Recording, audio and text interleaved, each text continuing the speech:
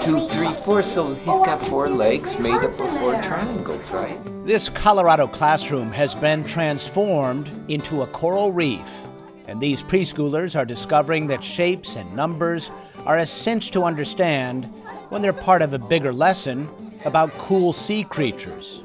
Find the sea animal that has no brain and 5 arms. I know. Starfish. You're right, and you said starfish too. Excellent. 1, 2, 3, 4, 5.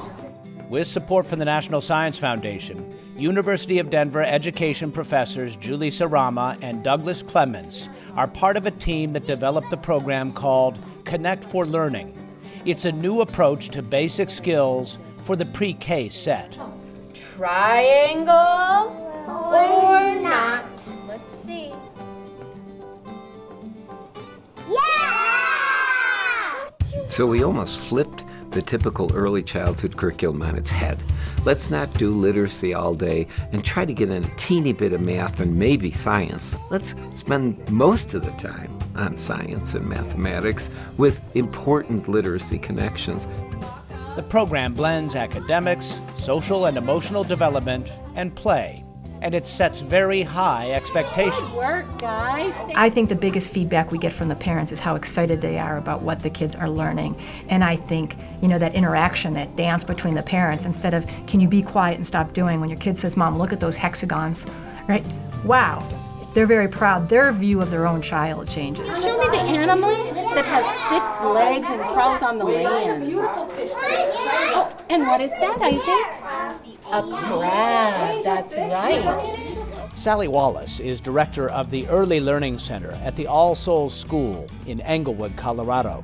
She is working with the Sarama Clements team and the teachers at her school to implement the program. When the children start thinking mathematically, they become much more engaged learners in all areas. The reason I have been so excited about Connect4Learning is the content. You see that engagement because you are not underestimating the ability of kids. They are able to do this at a very high level. Taylor, what should our eyes be? On the speaker, and right now, I'm the speaker. Back at the university, Clements and Sarama watch and analyze videos of teachers using the program.